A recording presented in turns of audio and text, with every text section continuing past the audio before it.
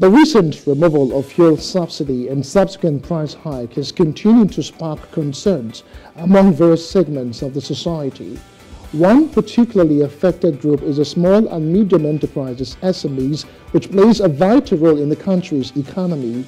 SMEs form the backbone of Nigeria's economy, contributing to employment generation, economic diversification, and poverty reduction. They often operate on tight budget and are highly sensitive to changes in the cost of doing business. The removal of fuel subsidy has led to an immediate and noticeable increase in operational costs for the SMEs, impacting their ability to remain in business. On the show today, we will keep our eye on the impact of the subsidy removal on small businesses in the wake of the President's move to give 12 million poor households 8,000 naira monthly as palliative. Welcome to Business Insights on Plus TV Africa. I am Justin Akadonye.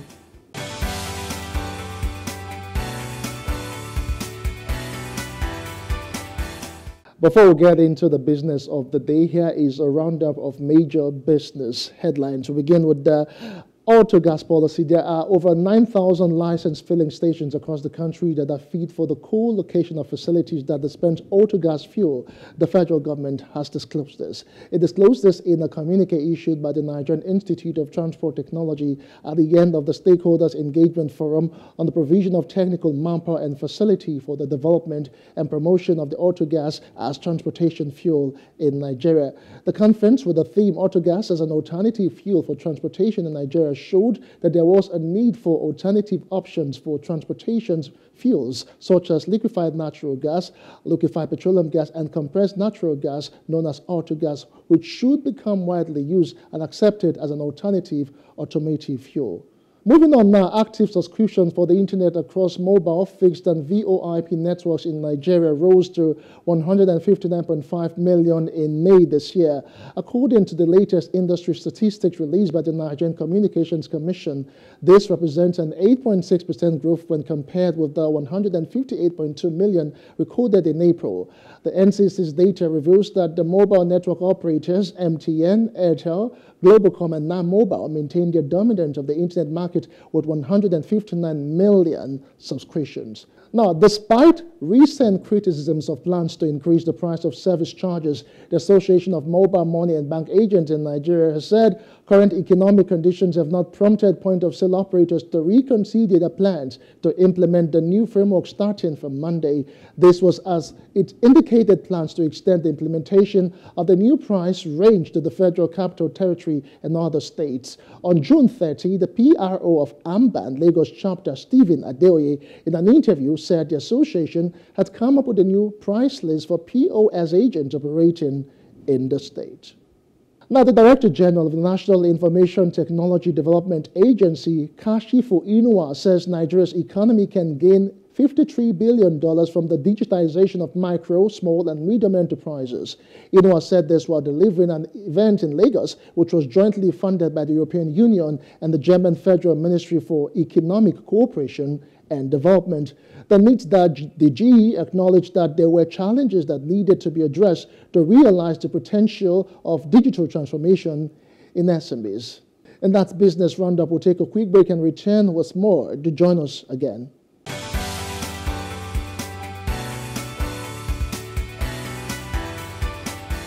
Welcome from the Business Roundup. SMEs heavily rely on transportation services to move goods and services, both for procurement and distribution. With increased fuel prices, transportation costs have surged, resulting in higher expenses for businesses. This burden is often transferred to the consumers through increased prices of goods and services, further affecting their purchasing power. Joining me right now is the CEO, Edupreneur NG Mastermind, Believe Iboyi. Many thanks for joining us on Business Insight and Plus TV Africa, Believe. Good morning. Pleasure to have you. All right. Okay, so it's been over almost 2 months since the fuel subsidy removal was announced by President Bola Ahmed Tinubu. In that time, many Nigerians are feeling the brunt. Transportation costs have increased, and of course, the cost of doing business has also increased. So if you were to analyze, how much would you really say it has affected small business? Sincerely, the increment in fuel prices has greatly affected practically every sector, especially business owners. So like we know that as a country, we depend heavily on fuel as a source of power for households, for businesses, or offices, and then majorly for transportation. So as a result of this, the increment affects basically everything. Now, when cost of transportation is high, definitely the business owner will have to add extra cost to the cost of items. Then because of the fuel prices, you know that businesses production costs will jump high beyond reasonable doubt. So it's crazy the way it is right now. Everything is getting more and more and more expensive. And then the last thing about still 100 is no more money again in Nigeria because the basic things that 100 can buy are no more buyable right now. So it's not an experience that people usually want to have going forward. And I think government should really do the right thing by putting a structures in place to regulate. And the argument has been that with the subsidy removal, there's no more regulation. I think that is not true. The government still has the power and the resources to still do some price regulation to ensure that there's a level playground for everyone within the oil and gas subsector. So you're talking about government and playing an active role in price mechanism, but a school of thought would actually say that it is better for the economy when the forces of demand and supply actually regulate prices. How do you reason that? Well, it's a bit difficult right now for one to say that demand and supply can regulate this. Because we know that the independent marketers of oil and the many other oil marketing agencies, they are like a group of people that are highly organized. So as it is, let's say for instance, every time there's a price increment, it goes almost at the same day, 24 hours across border. You notice that all filling stations will sell at the same price. So it is in a system like that where there's an organized body coordinating the affairs of a particular operation. It's very difficult for price or demand and supply to take control. So that's why it is important that the higher authority, which is the government, can begin to now play a role in regulating, in stabilizing the prices. So government, like I think there was a time I saw a circular where they were like how much the fish you sell per state. Lagos State have a particular price range, the northern state has a certain price range. Now that I think that was done by the Federal Marketers Union or something like that. But government can actually look at it as okay, yes, even though you are the one importing this food to the country, they know the cost of all of those things. And then there's a profit margin that okay, you cannot do beyond so value. That is when it becomes a little bit easy and easy for people to now buy at a particular range. Anything beyond that, it will be very difficult for demand and supply to control this because it will be very, very difficult because there is an organized body that is regulating the affairs of the marketers and the filling stations and all of the oil and gas sector. All right, but I still want to probe further concerning the parts or the parts government can actually play in all of this.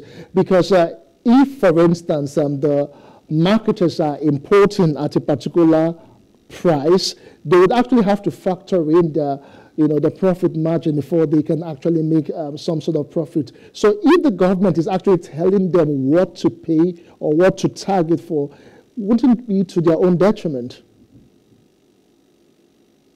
No, of course not. Of course not. If there is a cap on profit, now I'm not saying the government will say you must. Let's assume it takes up to €1 for fuel to be brought into the country. As a businessman, I can try to sell my fuel at €10 to make €9 profits. That might be really very, very ridiculous. But if somebody is selling for €3 just because they want to make a €2 profit, now naturally you assume that the person who is selling at €9 will make more profit. But in the case of people not buying from that person, the person might not sell much in terms of volume of sales. And that is where the whole thing is. That is where people are saying that the cost of demand and supply should take its cost.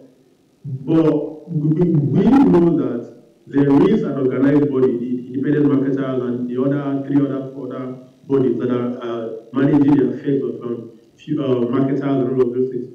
So they have a price range already that they're using, and they have the profit margin is there. So it's always a function of how much are you, how many volume of fuel are you selling per time, and so that's why it's very difficult for me to say that the price of demand and supply should regulate. It will be possible because they will not allow it to happen. They will be able to determine the prices. And if you look at all the fuels, you have what is the difference in their sales? 1 naira, 2 naira. You see this one selling at 493, 495, one is selling at 496, one is selling at 497 or thereabout. So you notice that is what they can do, and that is what they will do. So if that price will go a little bit lower, because the government knows what these guys are making, then it is easy for them to now put a benchmark that you cannot do beyond this. It's just like a guideline, that is the way, as it were. That's how to achieve what I'm talking about right now. All right. Still talking about the fuel subsidy removal. Do you think the government actually was biting off more than it can chew by removing subsidy and also floating the naira all at the same time? Well, the government was not biting beyond its capacity. However, the approach President Tinubu used was very wrong. It was very, very wrong among all factors. Yes, during his campaign period, even Peter Obi and all the president, even Atiku, all the presidential candidates actually said they were going to remove the fuel subsidy, and they were prepared for it. However, it was the approach or the method that was used to remove that fuel subsidy is what is causing these issues we're having right now. So a pragmatic approach, a systematic approach might be better used instead of making that announcement unprepared, unrehearsed, and everything. So I think it was the approach that was adopted to remove it that is the problem right now, not the removal itself. Everyone, right from since 2015, that people became aware of the subsidy issue, everybody has said, let's remove it. Even though in those days, Tinubu didn't want the removal in the first instance. But now that he became the president and he saw the need for it to be removed, it has been better if there was a more proper, systematic approach to removing the subsidy instead of the way it was done. And that was the problem. That is the problem right now. The way it was removed, not the subsidy itself. All right, just a few days ago, the president, and that's Bola Ahmed Tinubu, announced or declared a state of emergency on food security in the country, and he directed that all matters pertaining to food and water availability and affordability on essential livelihood items be included within the purview of the National Security Council. Just how far do you think that can go? At times, it's not the president, he has the right to declare things.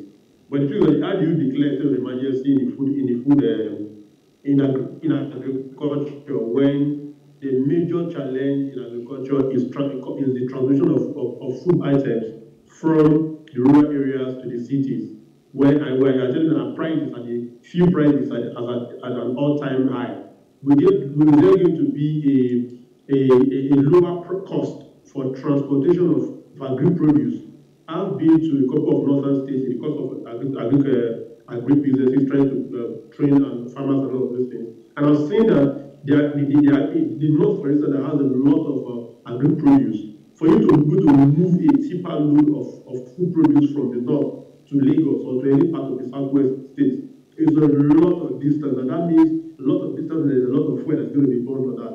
So how do you declare a state of emergency when the cost of fuel is high? Those who are producing fertilizers are not producing fertilizers at an all-time high cost. So it is a good directive, but I think we just need to look at implementation of strategies. And then by the time you begin to look at how this needs to be implemented, you will see that it's not by just declaring. There are factors that make things to work. And if you don't put those factors in place, you cannot get the results you want. And let us be sincere about that. We need to put certain factors in place. Price of fuel needs to be regulated. I'm not saying government should pay anybody to do that. They just to put a cap around it, because every sector has rules that guides it. So, and since we know that the oil is Nigeria's major both revenue and a source of livelihood, and a lot of factors depend on it, government has a say in it,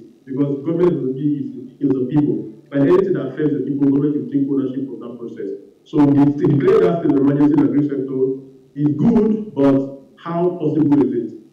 Okay, so how possible is it? I think that's the question we should ask. Okay, so let's look at another angle right now, because a lot of people have actually posited different angles to it and different suggestions. For instance, they talked about incentivizing maybe small businesses and people who actually do business in terms of instead of regulating the price of the petrol, they could also maybe give some sort of tax holiday on some aspect or sectors of the economy. How far do you really think that can go? Yeah, it should go a long way. But if you giving me tax holiday right now will only do me one thing. It means that I, as a business person, I'll make more money.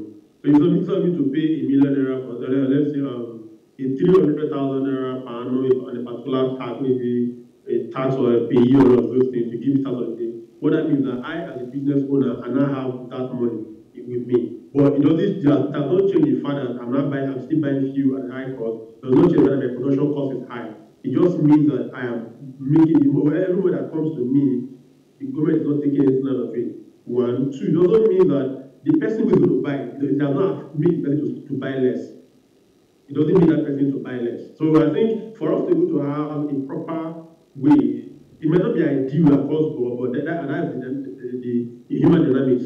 You can't no approach can appeal well to everybody. So that's why we need to look at it from the perspective of say, yes, I agree that it should give business owners, especially those in the informal sector, tax holidays. Very good. But then it does not really change anything much. It only helps the person who is a business owner to make a little bit more money for himself. And then he cannot put that money to augment your other costs involved in operations. Okay, so just a few days ago, towards the end of last week, the president made a request to the National Assembly, to approve about $500 million. So they can give 8,000 naira monthly to about 12 million households for the next 6 months. Because over time, Labour and the president had a meeting, or the presidency had a meeting, and they had like an 8-week to resolve the issue of palliatives and to cushion the effect of the fuel subsidy removal. In your opinion, how far do you really think this 8,000 naira for 12 million households, in 6 months can go to cushion the effect on small business and, of course, households? At times, when you listen to a lot of these things that the governments are pushing out, you need to wonder who is advising people to do these things. Now, by calculations, I saw that means that a lot of people get between the range of 8,000 naira per month. For 6 months. The minimum wage is, pardon? Yes, 8,000 for about 6 months, yeah. Yes, exactly. So what can you buy with that? If you transport from your house to, let's take a typical Lagos, and most times, like we know, states like Lagos do not have access to things like that. So most of those monies are given to people in the core northern states because they are assumed to be less privileged states and all of those things. But let's look at other states. Even in the north, the cost of transport is high. North is buying fuel in a higher price right now, because I see from data that people, those in the north, will be buying fuel at 500 and 600 because fuel is be transported to them. So 8,000 naira per month per household does not really make sense. Before the standard one. Two, if you give the money to the people who, let's say, is very poor, what about the person who is producing? So who is going to receive this money in the first instance? So unless we could create a balance, you are giving, but 8,000 naira is even out of it in the first equation. It's out of it. 8,000 naira is out of it. Okay. But what we should look into should be things that have to do with empowerment. Empowerment in terms of how? What kind of empowerment are you talking about? And that's what I'm trying to explain. When I say empowerment, I'm trying to, people need to now begin to, I need to know how to make things. I need to know how to create things. I need to know how to make things. So if you empower people to be self-employed and you give them money to empower their businesses, empower their businesses. Everywhere generally, the economic dynamic is complex. So as we are giving to the people who want to buy, we also need to use the people who are also producing. And then you also need to look at labor unions who are now advocating for six-fold increment of their salary, which doesn't make any sense anyway. Because if you increase salary for the labor union, which are basically majorly people in the government sectors who are the people that actually make up the labor unions. But you notice, however, that the same formula cannot apply to the different structures of these people I'm referring to. The very, very poor who are supposed not to have bank accounts and all of those things. Then the people who have been able to create more basis for themselves that make up the informal sector that drives the economy. Now, those ones, like we said earlier on, cannot have tax breaks, cannot have some basic funds, grants, not even loans, but grants given to them to augment. And the government taking intentional actions to reduce the price of fuel, to regulate, I don't use the word reduce, to regulate the price of fuel. There's a cap and a benchmark within. And then, so you notice that at every level of the structure you're trying to deal with, it's going to require a different approach. So from a business perspective, that is what makes it work. But in terms of politics, I don't know about politics. I don't want to say I know about politics anyway, because, but however, in terms of business, that is how it should work. So that every niche, or when I use the word niche now, I'm referring to every structure of the economy we're trying to focus on, we have specific solutions, not this one fits all approach that's being adopted.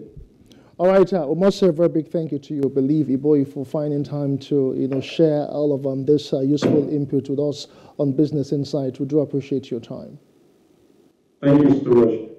All right. As we go on the show, the newly inaugurated president of the Institute of Chartered Secretaries and Administrators of Nigeria, ICSAN, Funmi Ekudayo, has promised to promote good corporate governance. She spoke during her investiture at Lagos, which was attended by high-profile people from the nation's public and private sectors. I'll leave you with details of that. I am Justin Akadonye. I'll see you again next time. Gathered in this hall are friends and families of the 29th President of the Institute of Chartered Secretary and Administrators, ICSAN, Funmi Ekudayo.